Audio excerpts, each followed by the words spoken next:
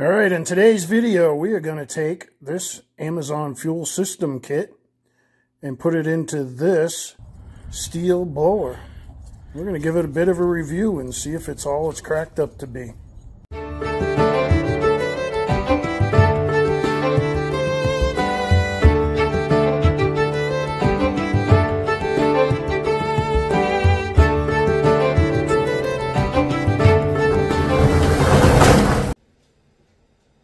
Hey, hello everyone. Hope everybody had a good holiday. Phil here. Phil's Flippin' Adventures in Nashville. Today we're going to try to fix up this blower we got out of a storage unit. It's a BG46 Stihl blower, handheld blower. When I got it, I was like excited because I was actually needing a blower for fall cleanup.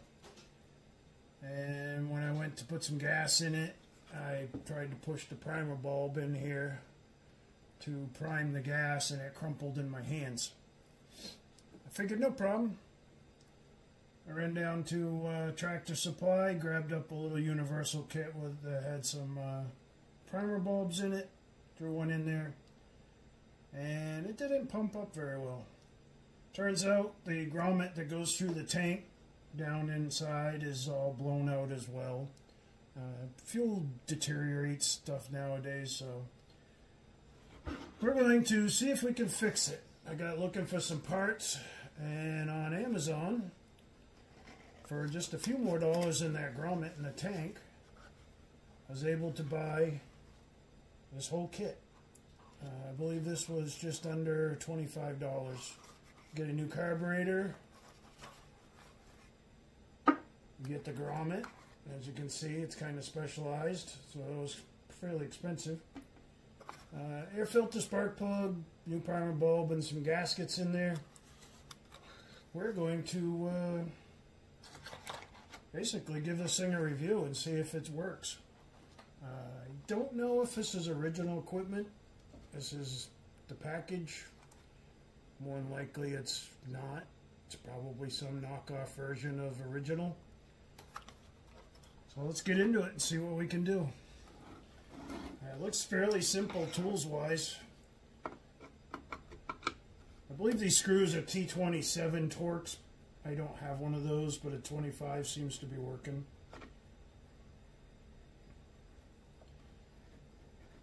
Probably should have put a bit on my impact.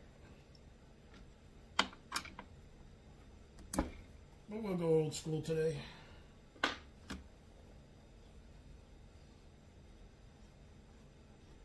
Just going to remove the blower shroud and the air cleaner for now. Hopefully we can get it apart from there. I'm going to try not to fast forward through anything and just do this real time. Right in front of your eyes. That's a plastic screw.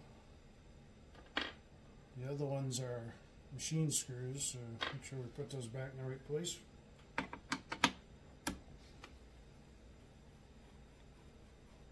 Everything seems to be coming out okay, that's good.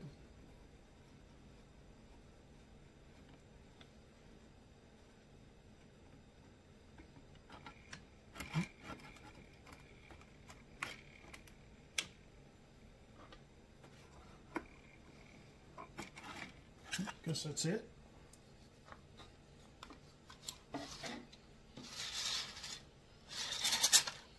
Whole cord looks like it's been replaced recently. I was hoping some of this stuff would be out of the way. As you can see, still got a little bit of intrusions. Let's take the air filter off here.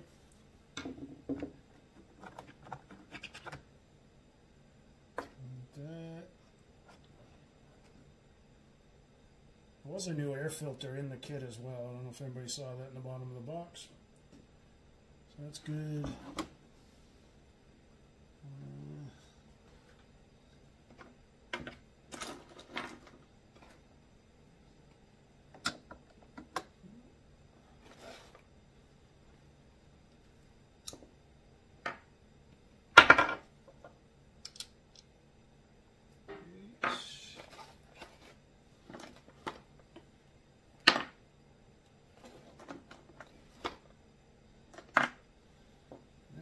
like I might have to jump up and grab a socket. Hold on.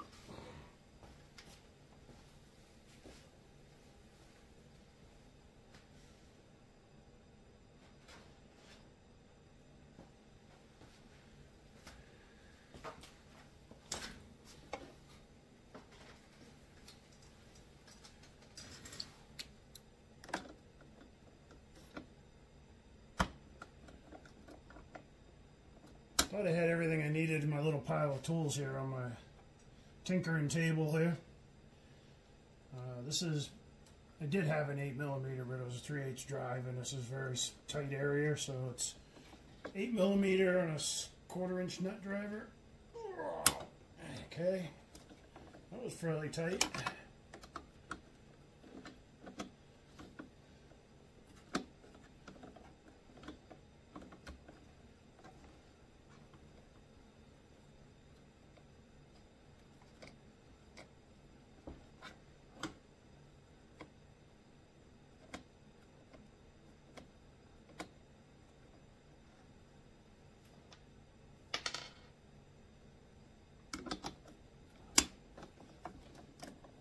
I did blow this off with air a little bit before I started the video just to get some of the gunk out of the way.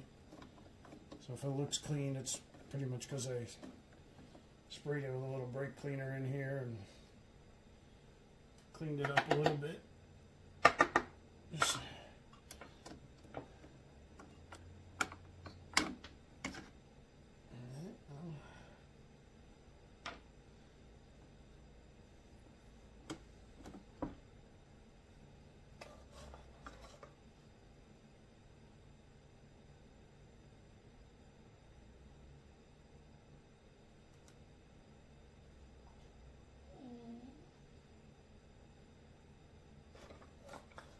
looks to be correct. So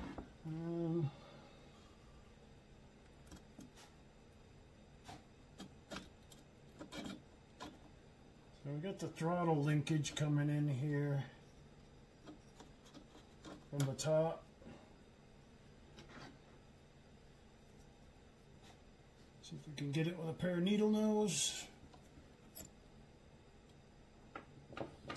Yeah, actually that came out pretty easily. There's no real force in it. So there's where we're at. Here's the grommet that is all blown out of the tank. As you can see, it's all deteriorated, which is why I had fuel leaking everywhere when I went to start it.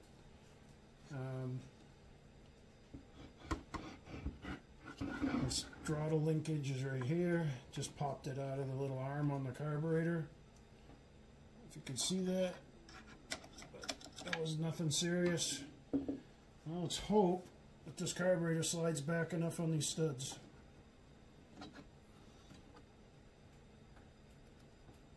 Get these fuel lines off.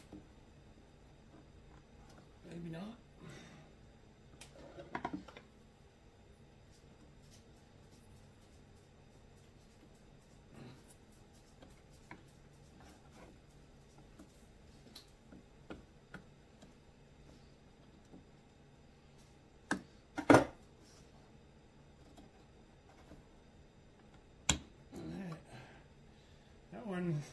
Closest one seems to be the one for the primer bulb return, so you can't over pressurize it.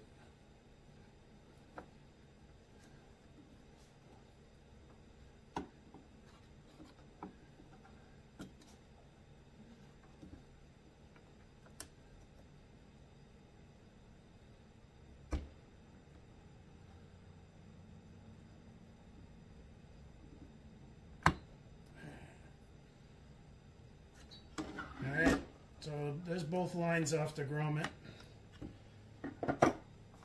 Let's see if this slides off. I'm hoping, otherwise it's going to make for a crappy video. Anybody who does this for a living probably already knows if it does or not.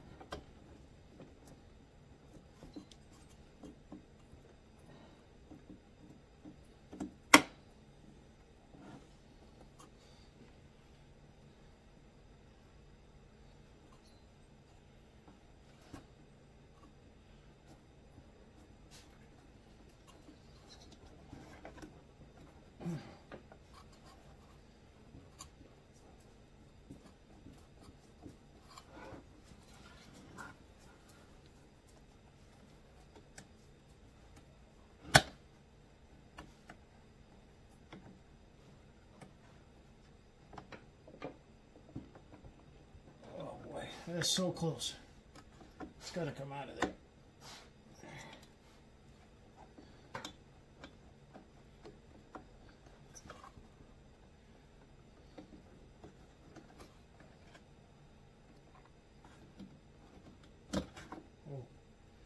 Guess you just got to hold your tongue right.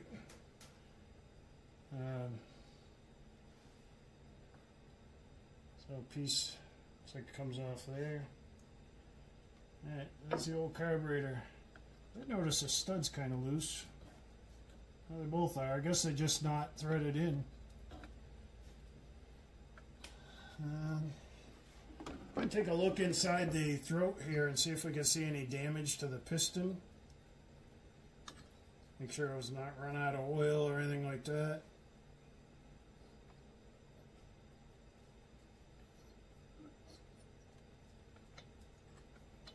It looks pretty decent. Piston looks to be in good shape.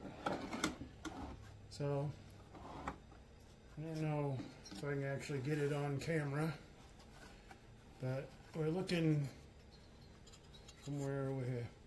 Down in this hole right here, and I just spun the flywheel by hand. Kind of look down inside there and see what the piston look like. If it looks all scored and burnt up, that's not really good for a two-stroke engine. Probably kind of junk. I felt like this had pretty decent compression when I was pulling on it, so I wasn't too worried about that. In all honesty, before spending the $23 or whatever I spent on the carb kit, I probably should have looked at that. And I really didn't know I was going to make a video out of this. I have some content in the works, and just got to get a few more things done until I can make the videos. So the fuel filter does not look like it's attached to the bottom of the grommet and lines, so that was just kind of wandering around. That's interesting.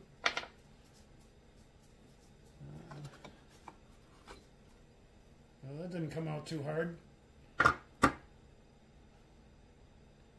So there, that was the culprit.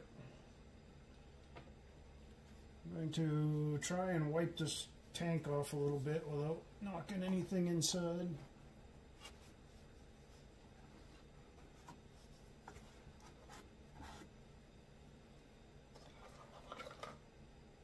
Alright, I don't know if you can see that real well, but that's where the grommet goes.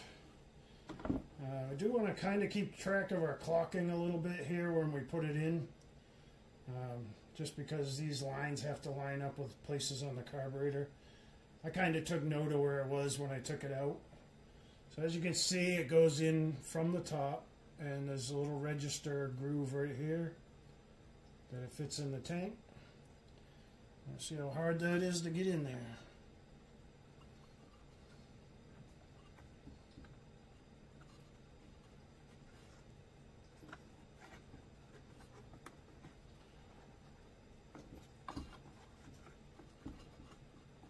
Doesn't help when you have hands the size of a catcher's mitt.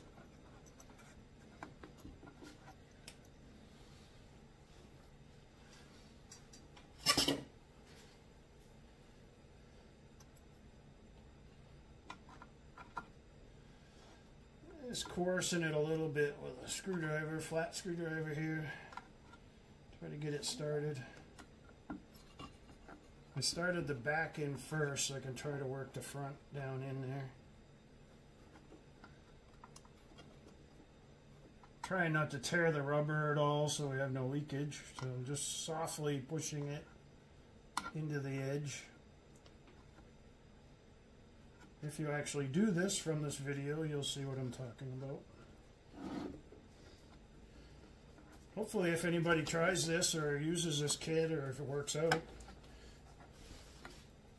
you'll leave a good comment that it was helpful to you. In all honesty, I don't even know if it's going to work yet, so let's see.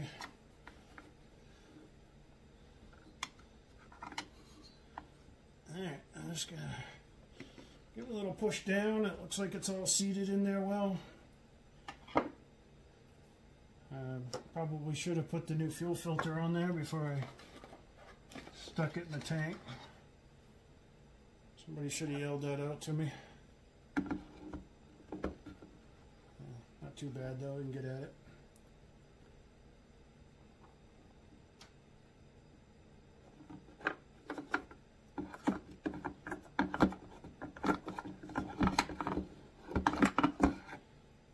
Alright, that part's done. Let's see how difficult it is to squirm this thing back in there.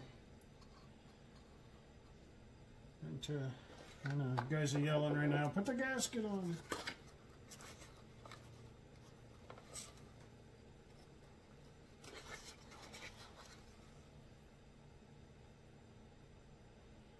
Alright, comes with 2 gaskets. They both relatively look the same, except for one of them looks very generic, but I'm going to go with this is the back one because it has the pulse port right here. If you see that, make sure that those line up. That's what gives you your fuel pump pressure pulse to run the fuel pump that's inside the carburetor. When your piston goes up and down, it gives a positive and negative pressure, which runs a little flapper pump inside this carburetor.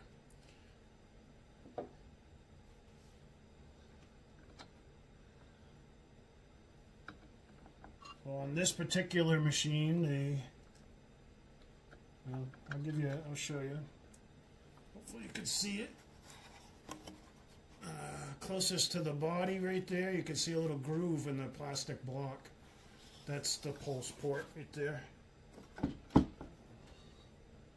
So we want to make sure that this little hole over here is over that pulse port, or you're going to be very disappointed in this job.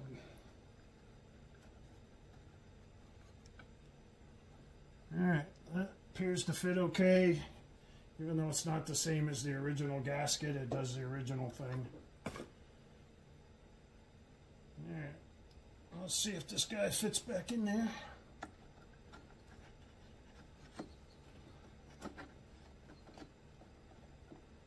Oh.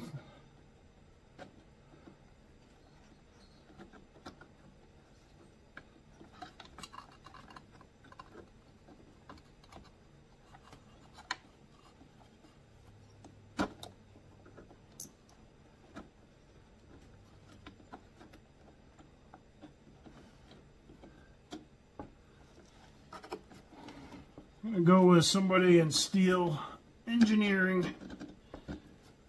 Had way too much faith in tolerances and mechanics. Alright, it's almost... boy.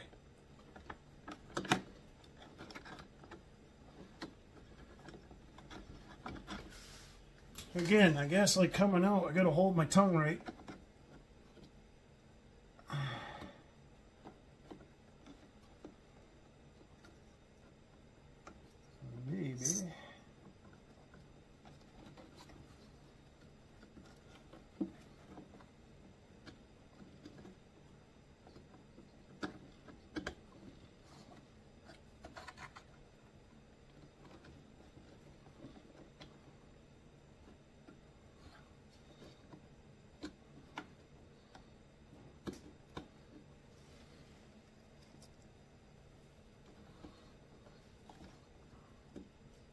Sorry if that scared anybody. That look is what I'm thinking right now.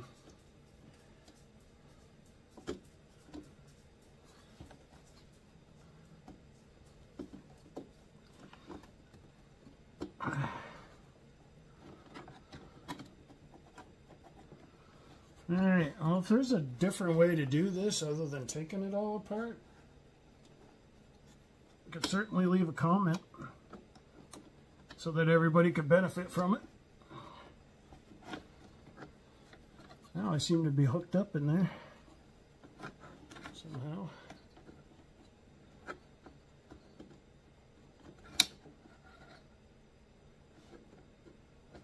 The throttle arm, the throttle linkage arm, seems to be kind of not in the right area. do this conveniently.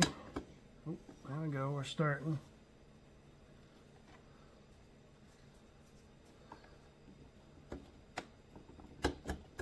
Alright. I don't know if you can see this very well, but where the throttle arm is up in here, it rubs against this plastic, which was making it really difficult. I put it, I mean, not a lot of pressure, a little fair amount of pressure to kind of get it started onto the studs, and we're headed in that direction. So I don't think anything was harmed in the getting it there.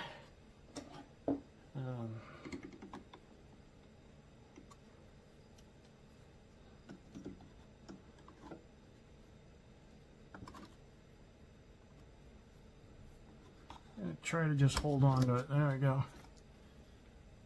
Alright, so I just put a slight amount of pressure down on that throttle arm. Now we got to get this back in. I'll slide the carburetor forward a little.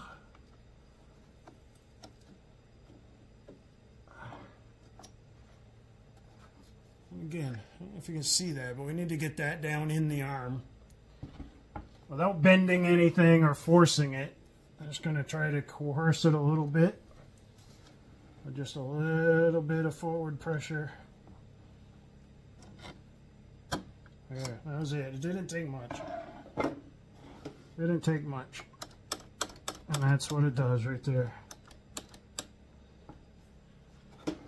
Alright, let's get our fuel lines on. So the one in the back goes to the pulse port area. The fuel pump pulls that up. Again, a very good place for somebody with really big hands.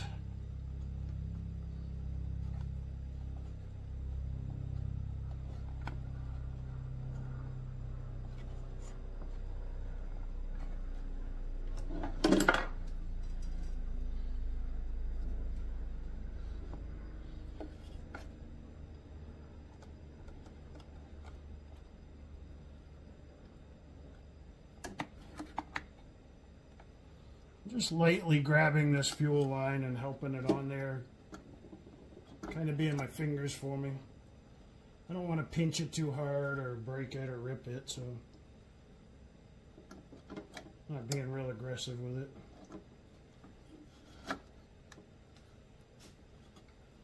Alright. I don't know if you can see that down in there, but it's on the port. This guy comes around here.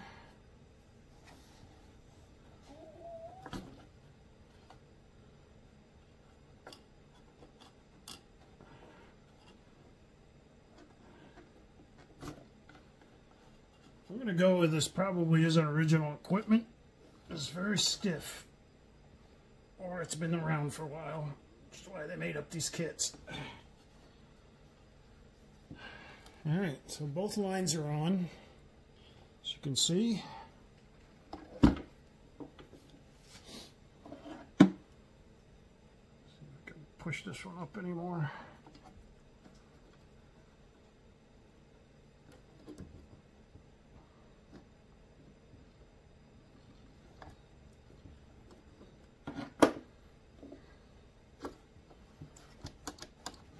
Alright, everything seems to be working. Lines are on. Double check the grommet. Looks good. Second gasket. Probably not a good place for it on the table. So second gasket has this hole up here, which corresponds with a hole in the carburetor right there. So we'll make sure that that gets put over that. And you don't have to worry about the pulse port on this air filter gasket.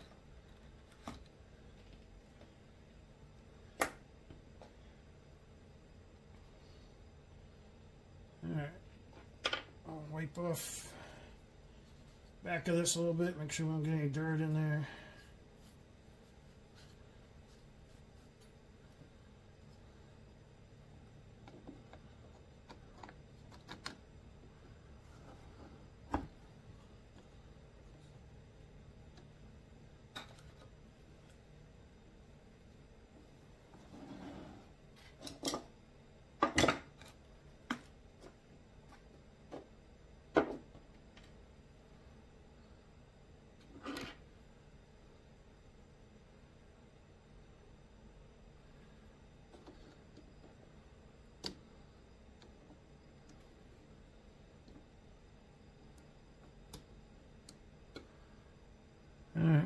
This part could prove to be a little bit of a challenge.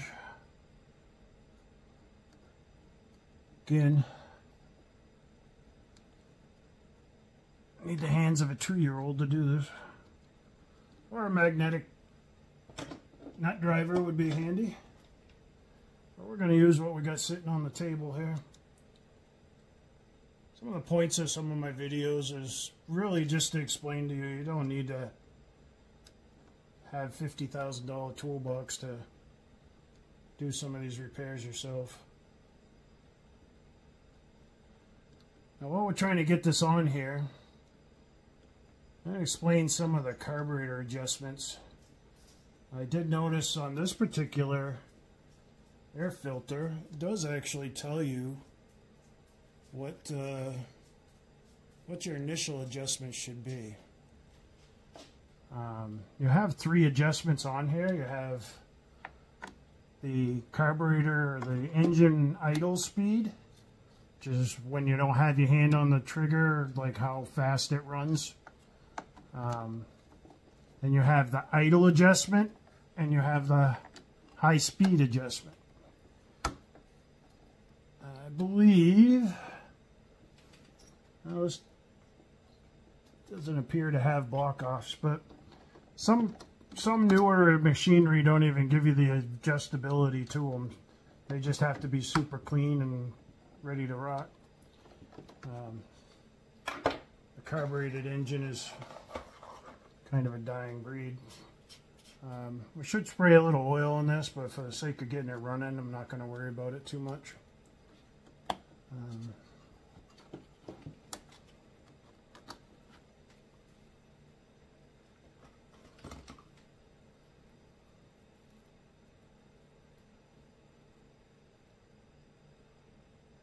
Alright, so the new air filter doesn't quite fit. I don't know if you can see that on camera. It's slightly bigger than the old one. Probably going to take a little coercing to get it in there. It's slightly thicker as well. May not work all together. We'll see.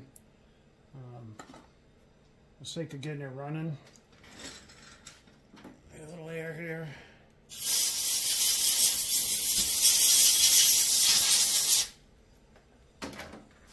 Blow off the old one.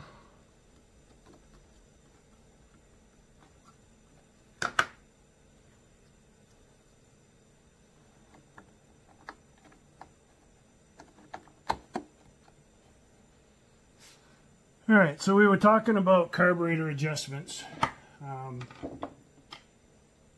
So they're right here, and your idle is down in here.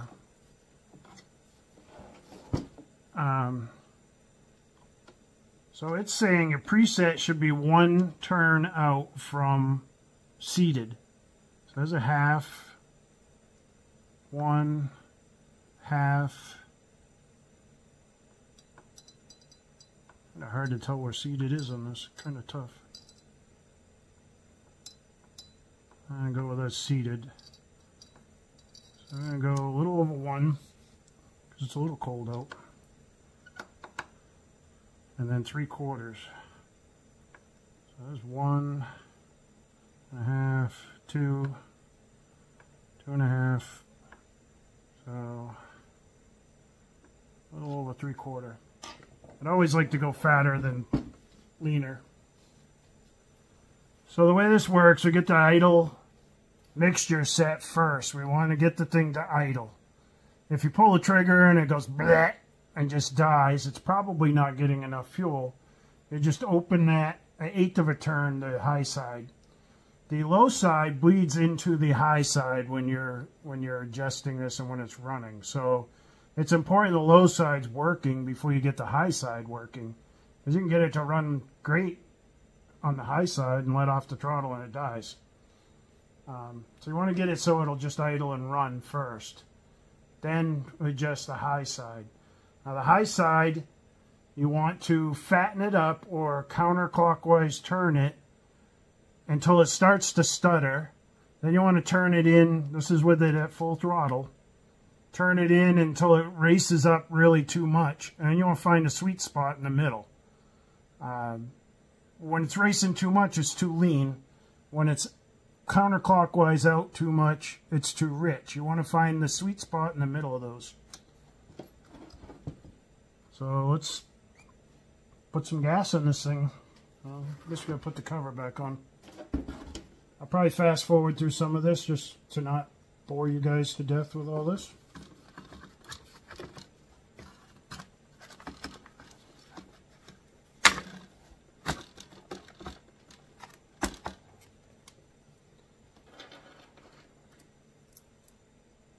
Keep in mind, one of these screws is different. And I believe it was this guy over here. Because it goes into plastic. Now, anytime you use a plastic screw, you want to turn it backwards until it kind of drops into the original hole. Otherwise, you'll start another whole set of threads. And eventually, if you have to take it apart, for some reason it's not liking life. Probably because it's in the wrong spot. Apparently it goes up here. Everybody makes mistakes. So I'm going to turn it backwards. Alright, right there, it dropped in. We'll do it again. Right there, it dropped in. Then you turn forward and see how smoothly it goes in. I'm not cutting new threads, I'm on the old threads. Hopefully we're able to pick that up on video. Just a little tip. Full disclosure, I was a small engine mechanic for a long time. Haven't done it in over 20 years. When I was a young guy and still working for the man, collecting a paycheck, I worked for a small engine facility up in Maine. I had some really brilliant mechanics up there. I learned a lot. I was very fortunate to work under some extremely smart people that were willing to share their knowledge. I did attain my Briggs Master Service Technician certificate, and a lot of that knowledge is what led to a lot of our success in lawnmower racing over the years. Okay, I'll put a little gas in this thing.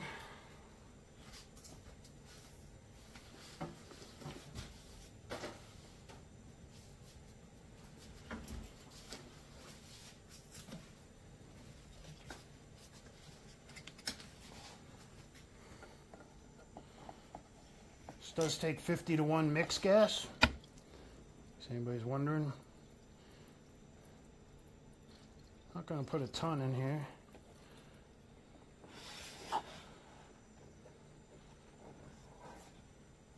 Basically want to make sure it primes up right now.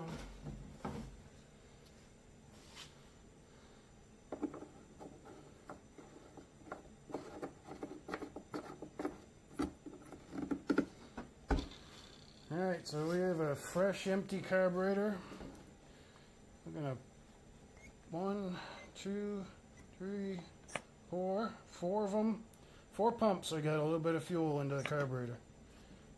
6, 7, 8, 9, 10. I don't have to worry about overpressure in it because it will just dump back into the tank. Just wanted to make sure everything was in there. Alright, we're on choke. Switch is in. See what happens.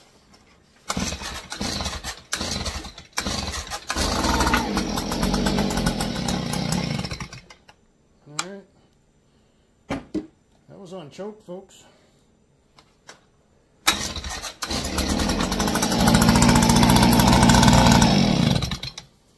Alright. So it started and died. It's going to get really smoky in my garage if I keep running it. It started and died. It means I'm probably a little lean on my low side. So we're going to go ahead and give it a little turn out counterclockwise, give it a little bit more fuel. I'm going to reset this all up outside and go outside, and we'll see if we can get this thing running. Check back with you in a minute.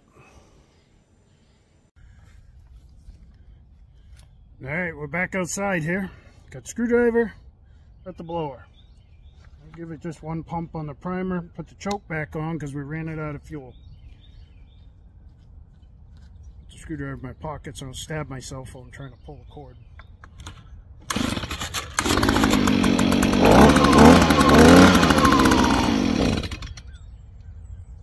Alright, so still running out of fuel. I'm going counterclockwise a quarter turn on the low idle circuit. That's the one that says L1 on it here.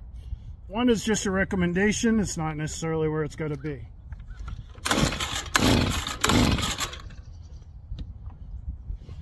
Choke it, prime it again.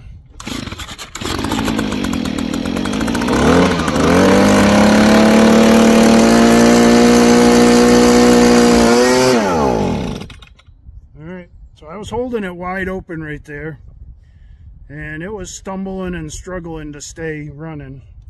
So I'm going to give the high, remember we said the low bleeds into the high, so I'm going to give the high just a little bit more fuel.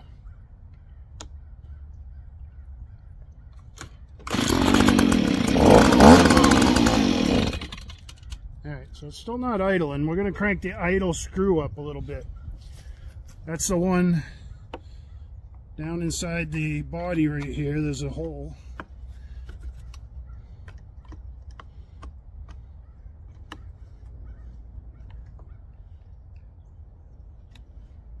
Trying to give it a little bit of idle. I'm going to put the screwdriver in my hand with the grip, because if I'm pulling the cord, I don't want to have the screwdriver in my hand and hit myself somewhere with it. Likewise, I don't want to stab myself in the leg pointing backwards, so I'm going to point it forward and still have my finger on the trigger. I'm going to put the choke back on, give it one squirt on the primer.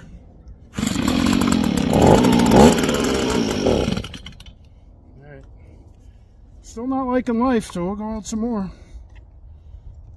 It's very possible we're out too much.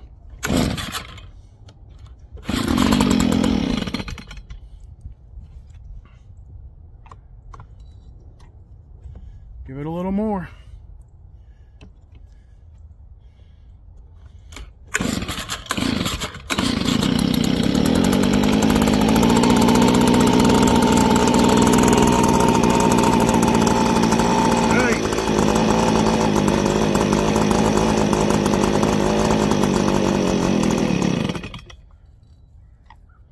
Alright, so it did idle a little bit there, so we were headed the right direction. We were going counterclockwise with the low screw, giving it more and more fuel each time. And it did stay running. So it ran out of fuel, so we're going to choke it.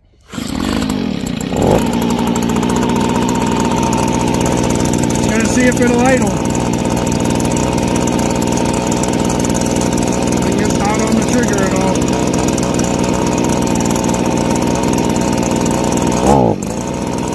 Alright, so when I give it gas, it's dying out. Everybody's paying attention, that means we're too lean. Go counterclockwise.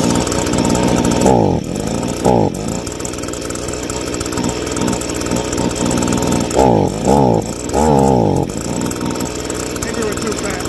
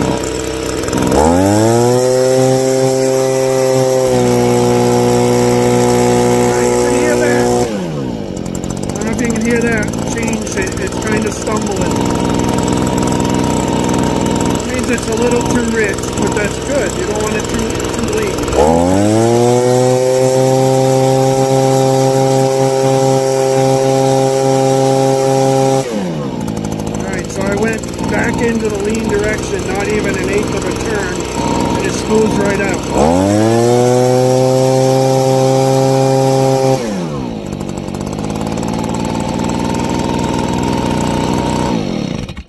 On-off switch works. That seems to be good. We're going to put it back on, and we're going to see now that it's warm, just see if it starts with just a little tug. It was bad, my hand was on the throttle. Try it again. Get my hand off the throttle. So no choke, just warmed up, just a little tug on the rope. That's what you want right there.